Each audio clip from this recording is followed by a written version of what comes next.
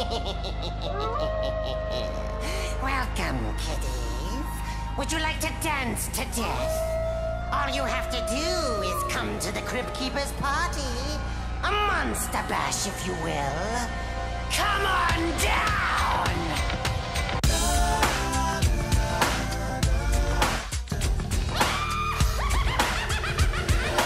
You were very much of an aggressive, loud, talkative. You could talk anybody into the ground, and everybody just thought for sure you were going to be. Hello and welcome everybody to another episode of That Crypt Keeper Show.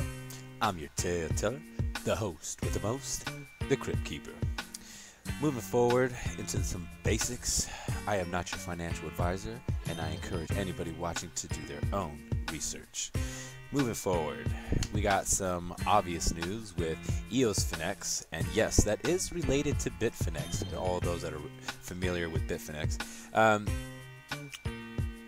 But what's different here is that it seems like, and this is not trying to cause any FUD, but it seems like they're trying to move towards, or at least give the option for people that really want a decentralized exchange, and that means a big thing for the people in the crypto community, because for me personally, I mean, when this all started, this was all about being decentralized and away from all this bank and these other people, the norm.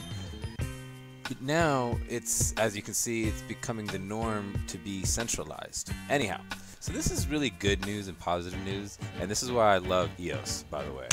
EOS, I'm a big fan of them, and guess what? They're using their platform. This is, I think, the first exchange also on this platform. I'm not too sure, but the biggest thing is it's decentralized. Okay, the world's first decentralized exchange. And yes, because it's on the EOS platform, it means it's going to be fast and ready for the future. Moving forward, we have some other big news with Western Union and partnering up with, you guessed it, Ripple. Who else would be in the news every day? Yeah. Anyhow, Ripple again is partnered up with these guys, and that means cha-ching, cha-ching, big bucks and big gains coming soon to a theater near you. And why I can almost guess this and know this, because also they have another partner with Saudi Arabia. Yeah, Saudi Arabia. The monetary to offer pilot program for banks.